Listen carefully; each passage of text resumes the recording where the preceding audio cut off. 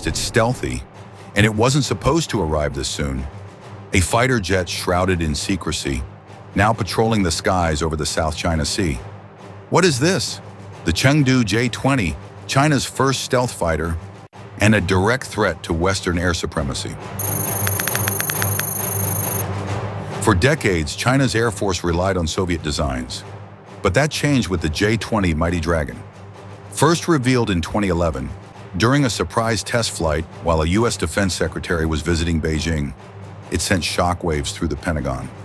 Built by Chengdu Aerospace, the J-20 project moved from sketch to combat-ready in record time. Was it reverse engineered from U.S. tech, or a leap forward in China's aerospace capabilities?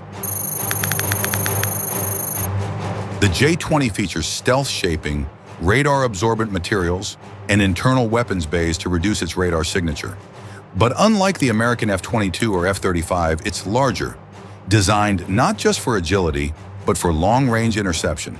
It carries PL-15 missiles, with beyond visual range targeting capabilities that could reach up to 200 kilometers. It doesn't want a dogfight, it wants to strike first and disappear.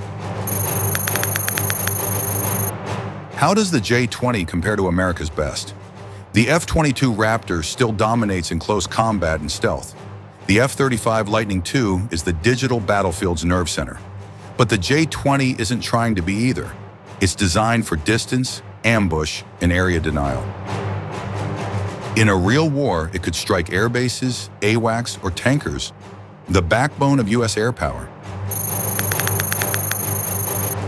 But the J-20 has a weakness: its engines.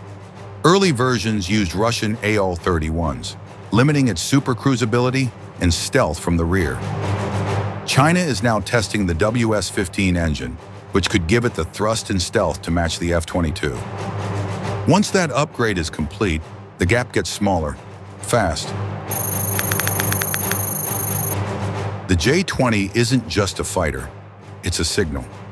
China is using it to assert air dominance over the Taiwan Strait, the East China Sea, and even as far as the Indian Ocean. It's now flying routine combat patrols, often with aerial refueling support, extending China's reach. If war breaks out over Taiwan or the South China Sea, the J-20 will be one of the first to strike. It's not just a fighter jet, it's a message written in steel and silence. What is this? The Chengdu J-20, China's stealthy spearhead into the future of air warfare.